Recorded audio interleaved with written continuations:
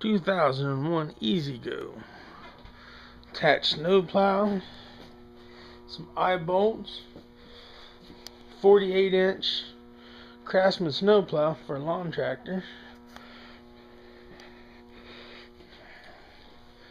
You can kind of see how it's attached here straight to the front frame.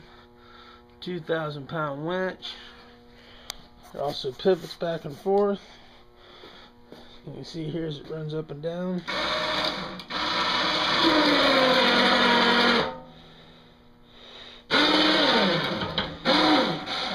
Plenty of power to plow. It was ran down the driveway 2 or 3 times. Grades off gravel just fine before feet were adjusted on the blade. As you can see, it's a pretty nice setup. Golf cart is lifted. It's got some big beefy tires on it. Cab enclosure would be nice, but we can deal with that later.